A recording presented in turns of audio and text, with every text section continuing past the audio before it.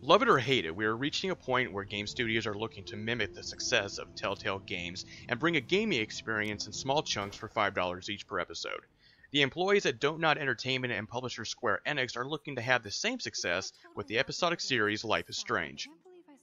Don't Nod Entertainment is the studio that also produced the 2013 Remember Me, and despite what many critics and gamers may have thought about the quality of that game, it did have a feature that had the player rewind and fast forward in some of its puzzles, and that has obviously been carried over into Life is Strange.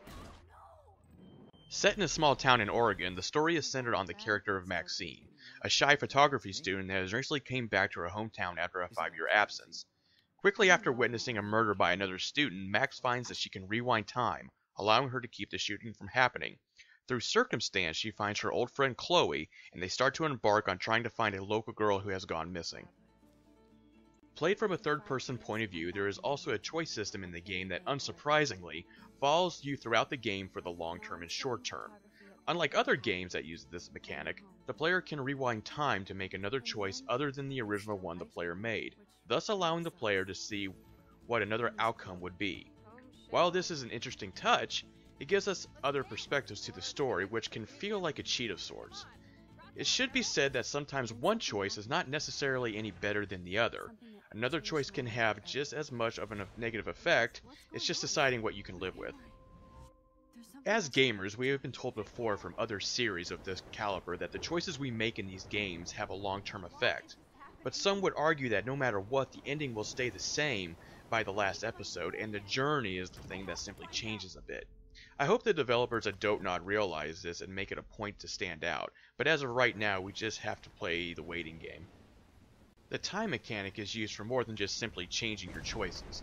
In the game, there are certain obstacles that you will need your ability for, like making sure certain things don't fall over, dodging falling rocks, and so on. Using this ability is not hard, and figuring out what to do in order to get past an object is not all that challenging. In most cases, I would find this to be a fault, but I can't be too negative at this point since it's still only the first episode. What was challenging, however, was working the camera as you move throughout the environments. The camera movements are very unintuitive, especially in close quarters like a bathroom or a dormitory. Most of this game depends on finding certain objects so you can progress through the story, and some of those objects are hidden, and to find them requires the camera to be angled a certain way. This will also be obnoxious to those that want to see everything, as slight movements will keep you from interaction menus. The original controller settings may be strange for some, but fortunately, you can change the access in the options menu. Most of the characters you interact with are probably the low point of this game, as the writers apparently just researched every teen drama and MTV-produced television show on right now, and slapped it together. The shy one, the fat one, the jock, the mean one, the popular one, the principal, the freak, the rich kid, the boy that has a crush on you but you don't realize it, and so on. What makes it worse is that the dialogue is reduced to cliches, to gossiping, to profanity-ridden temper tantrums. The one character, and probably the only one that matters, that I felt anything for was Max, as most of the game seemed to consist of her trying not to irritate others and just wanting to fit in for the most part.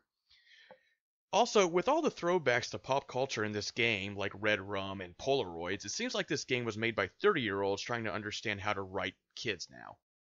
Life is Strange has certain points in the game where you're given an option to take pictures with your old Polaroid camera, which essentially gives you achievements or trophies, but also ties into Max's character, as photography is her main interest in what she's studying in school. However, when you look at pictures and posters on the walls in the game, they're nothing more than just blobs of paint. For a game and story that centralizes its main protagonist as a kind of artist, it seems strange that the art in the game is so dull. I would like to think that there's some kind of irony to it, but so far I haven't seen any. Life is Strange is a very pretty game in terms of its outside environments and its use of light and shadows.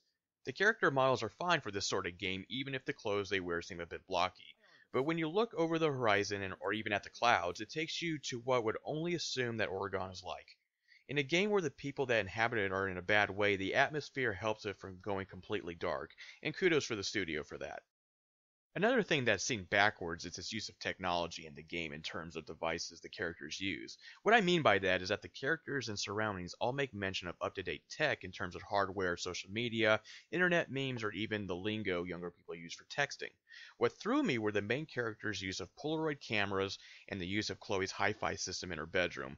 This is an interesting choice to use those throwbacks, and while I can't really confirm it at this point, I feel that this is some kind of allegory telling us that the ones who don't have a lot find the good in older things and enjoy the small things in life, while the people with money that can afford the new tech are missing out on life as their tech consumes them. I could be wrong though. I'm also torn on the music that's used in this game. When a song starts off, I'm getting into the melody of it a lot, but when the performer starts to sing, I cringe a little. Not by their voice, but by the juvenile lyrics that's coming out of their mouths. I hope in the future that the score is not as reliant on original songs with lyrics, as the melody can sell the scene by itself.